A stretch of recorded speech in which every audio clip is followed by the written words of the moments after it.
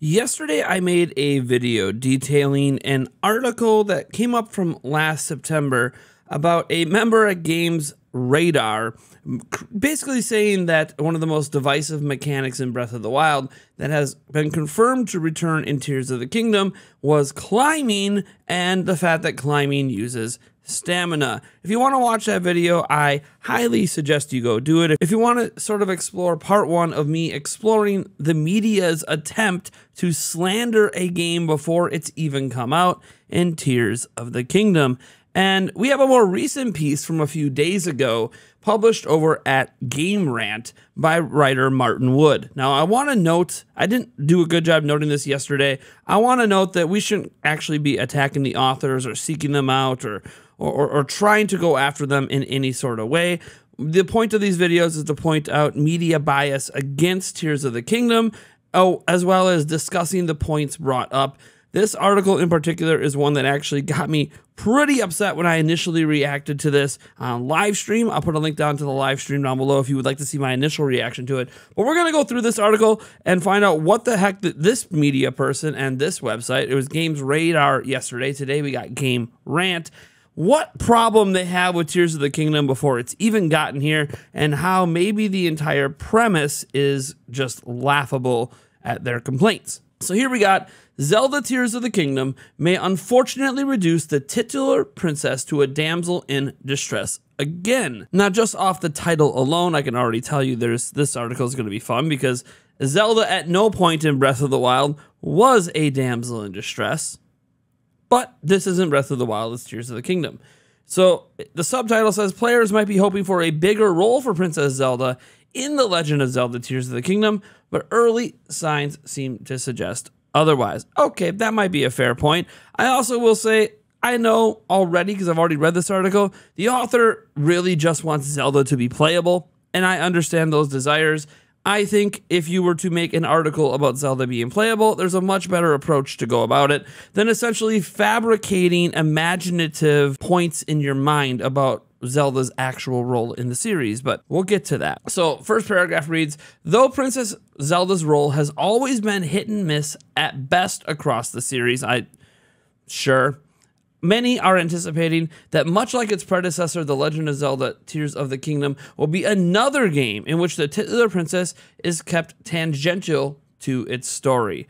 That word tangential basically means a peripheral to the story. I find this to be a laughable point just looking at this article because Zelda is at the core, the center of the story. The champions are all trying to help Zelda discover her hidden ability, thinking that might be the only way to stop Calamity Ganon. So, yeah, she's central to the story. In fact, Link isn't even alive if it isn't for Zelda. We'll get to that later. After her role in Breath of the Wild was split between backstory told through flashbacks to her imprisonment with Ganon. This is where I had my first major red flag with this piece. She was never imprisoned with Ganon. She was there by choice. She was the jailer, basically, right? Like, Calamity Ganon was a prisoner of Zelda. Zelda was holding Calamity Ganon at bay with the power of the Triforce through the powers granted to her from being, well, whatever, a goddess. Let's just call it what it is. Right? We find this out in Skyward Sword. If you don't know, sorry to spoil it. Zelda is an extremely powerful individual, and she is single-handedly keeping him at bay. She is jailing Calamity Ganon, not the other way around. She's not imprisoned with them. She's there by choice. Anyways, there were hopes that Princess Zelda might be more involved with Link and Tears of the Kingdom story, but as the game release nears, it's becoming unlikely she will finally break with tradition. And I don't know what tradition we're talking about because the tradition for Zelda is she's a pretty big badass in the Zelda series, but we'll get to that in a moment. Predictions about Zelda's role within Legend of Zelda Tears of the Kingdom have ranged from her becoming a playable character as the series first to, well, sort of first. He kind of played with her in Spirit Tracks, but first to wilder theories about being potentially killed in-game. Despite long-running hopes among Zelda fans that Zelda will sooner or later take on a more engaged role in the series named after her. There's a lot of engagement from Zelda throughout the series. It seems Tears of the Kingdom will continue to focus on Link, a renewed war with a revived Ganondorf, and potentially a revelatory secret unearthed through Hyrule and the sky above. Details from Link's arm to snippets of trailer footage all seem to indicate that Zelda will once again take a back seat in the upcoming sequel. Zelda's never had a back seat in any story involving Ganon or Ganondorf. She's literally 1/3 of the Triforce, so is Ganon/Ganondorf, so is Link. All three of them have been integral in every story involving them. Literally, Breath of the Wild's entire story was built around Zelda. I'm confused. All right, so Link always takes center stage in Zelda. It has become a running gag online that Link is often called Zelda by unwitting outsiders due to the incongruence of the series name where he's the main character. I love how they use fancy, bigger words that not everyone understands. Let's just put it out there. Yes, it's a long-running gag, but it's kind of just a gag. Almost everyone knows who Link is at this point. Why? Because Breath of the Wild sold 30 million copies. Before that, Zelda just wasn't a big enough, popular enough series, so it was common to misconstrue something that not everyone has played. After Breath of the Wild, everyone knows who Link is. It's not really a problem amongst most gamers, so I don't really think that this is even an issue worth bringing up anymore. Anyways, but ultimately, this demonstrates that most, if not all games in the series, has always put Link front and center and not Zelda, where the story is told through his eyes and gives him the most agency. And do you want to know why that's the case? Link is us. We are Link. We are the character. This is us. Link has always been intended from day one, according to Shigeru Miyamoto and later Eiji Aonuma, that he is us. We are projecting ourselves into Link. So yes, he's going to be front and center because we are the player in a video game. Okay? Link is us. That's the entire point. If it wasn't centered around us, it would feel like we're watching a movie, right? Anyways, where the story is told through his eyes and gives him the most agency. Therefore, Tears of the Kingdom is highly unlikely to suddenly change this. Yeah, what a shocker. A game built around us, the player, is going to continue to be built around us, the player. Zelda is not us. She's never meant to be us. Anyways, especially when several of Zelda's previous direct sequels follow stories that omit Princess Zelda entirely, such as Majora's Mask or Link's Awakening, but let's ignore Link Between Worlds, Phantom Hourglass, Spirit Tracks, Zelda 2. Look, there are far more examples of Zelda's heavy involvement in direct sequels than there are examples of Zelda just not being there entirely. This is just a factually inaccurate point meant to further his argument when the facts don't actually work in his favor with direct sequels. Most direct sequels have Zelda heavily involved. There's like 2 that don't, and he's, of course, named those 2 and just pretended the other ones don't exist. Anyways, however, there are early signs that Tears of the Kingdom will also be putting the spotlight on Link. Okay. Not just because he's the main character. Well, I mean, that's actually precisely why the spotlight's on him, because he's the main character. He's us. It's us. The spotlight's on us, everyone. So, yes, that's exactly why the spotlight is on him, because we are him. We are Link. That's the entire point of the character. Hence, the link between the world and us. His name alone infers what he is. Anyways, because the game's story could be intrinsically linked to him and his relation to Ganondorf. For instance, Link's corrupted arm is one detail that indicates Tears of the Kingdom story could be about Link battling an infection of malice or fulfilling a purpose forced onto him by those who seal Ganondorf away.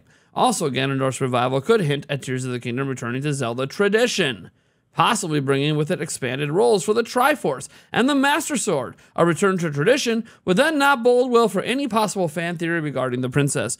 A return to tradition would mean Zelda has a massive role in this game because she is literally 1/3 of the Triforce. So if the Triforce is a central theme of this game, that means Zelda's a central theme to this game. Her role is as a badass.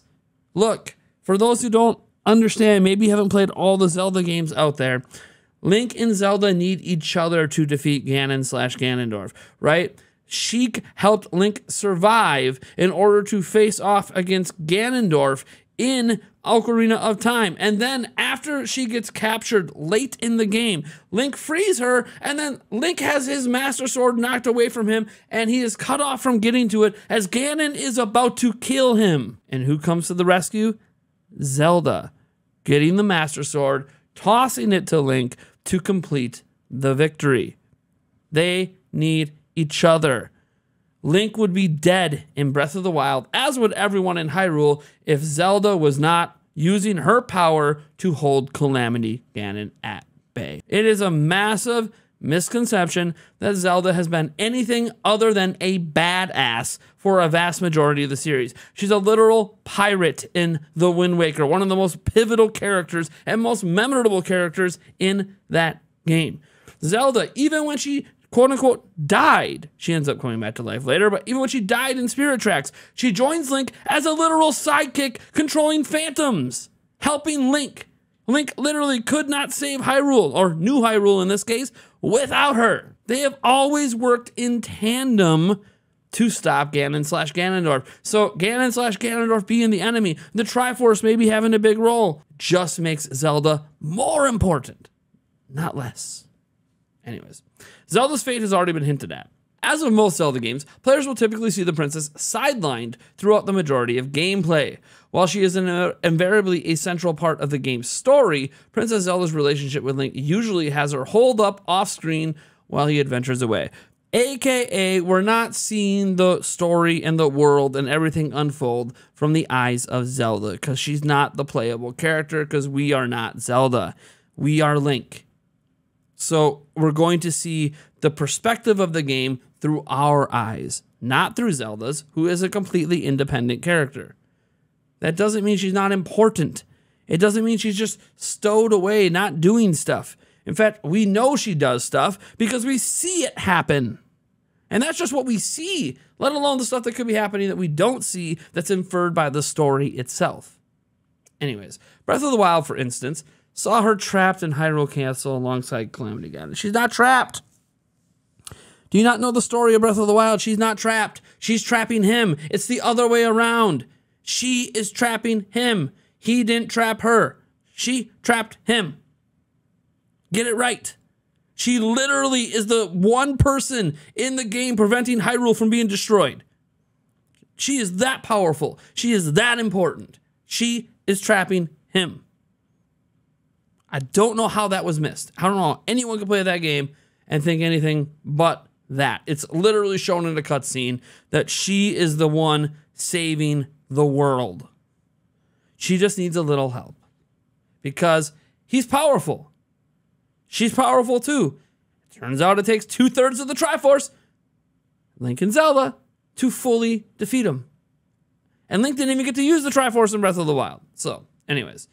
Judged by early treasures of the kingdom, it seems Zelda could also be absent for much of the game, so she ends up separated from Link once again. We also see early cutscenes, which we never saw with Breath of the Wild, where she is traversing with Link. So, yeah, she could be even more involved, actually, if you want to infer. We never saw her in trailers for Breath of the Wild, not, or at least not the early trailers, and now we saw her in the early trailers for Tears of the Kingdom, suggesting she has a major role to play at the beginning of the game, suggesting that, yeah, she could be part of it. Will she be separated from Link? Well, of course. She's not a soldier. She doesn't have a lot of combat experience. However, she also has the Sheikah Slate at her side, so she's got some abilities that might come up later in the game. And yeah, the game's going to be about us, our perspective, what we're doing, not what she's doing, because we're the player, we're Link. Anyways, one such trailer released back in 2021 at E3 has a blink and you'll miss it moment where Zelda is seen falling down a chasm in an environment similar to the caverns from other trailers. I'm not sure which similar caverns they're talking about here, but I'll let that one go. Though some theories parallel Tears of the Kingdom to Majora's Mask as darker, well, that's because Eiji Aonomu literally said in an interview that this is going to be a darker Zelda game. Those are just words from the producer of the Zelda series. That's where the whole idea that this is darker coming from. And then obviously what we presume to be Ganondorf with those glowing red eyes, of course. So that's sort of where a lot of the darker stuff comes from. But we know it's rated E, but being rated E 10+ doesn't preclude it from being darker.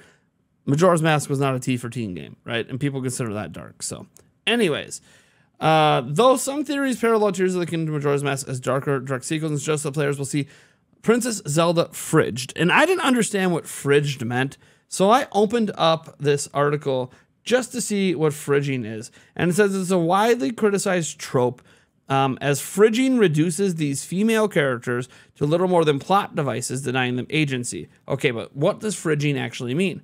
Fridging, right here, is coined from pop culture where female characters are abused, attacked, or killed in only to provide male character development. Link doesn't have traditional character development. He doesn't have traditional character development. Link is a fully formed individual that we get to experience the adventure through our eyes and our mind. Princess Zelda, at no point in Breath of the Wild, was abused. She was the literal glue holding the entire kingdom together, even if people didn't realize it. It sets up Zelda to become Ganondorf's prisoner once more. In the early 80s, the damsel in distress thing was an obvious trope in Zelda. Hasn't been that way in a long time. Zelda's a badass for many, many reasons.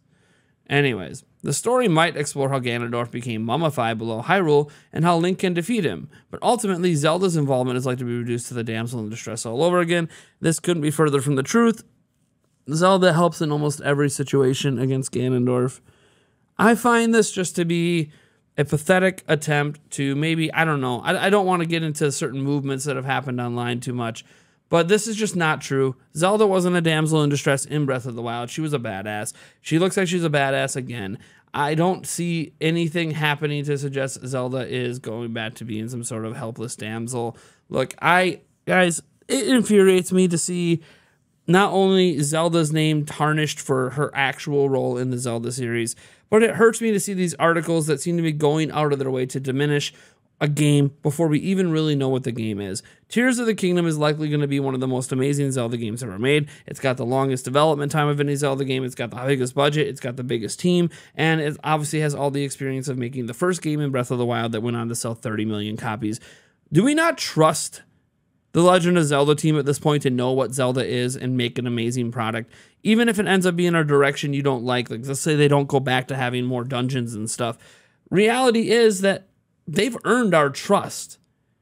And articles like this, to me, are just straight up hit pieces that I don't know why they exist. Maybe to piss people like me off, but I'm going to continue to cover any time that it seems the media for a game we know very little about is attempting to slander something that we don't even know to be true and do so in a way that is speaking a bunch of falsehoods about the core of the actual franchise. Anyways, guys, you let me know what you think about this down in the comments below. I am Nathaniel Rufflejance, and I'll catch you in the next video.